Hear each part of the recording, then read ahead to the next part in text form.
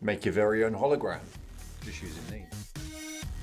And here's what it's going to look like once we've finished. Now the camera doesn't do it much justice, but I assure you it looks a hell of a lot better in person.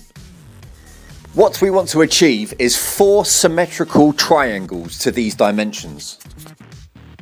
Mark these measurements on top of your CD case and then use a straight edge and a knife to keep scoring the plastic on the same line until it becomes very weak and easy to snap, like this.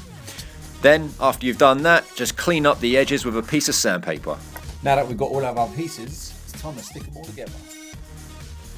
We do that by offering all of the pieces together, using some sellotape to join 3 of the joints, then flip it round to then seal the last joint together, and then we are done.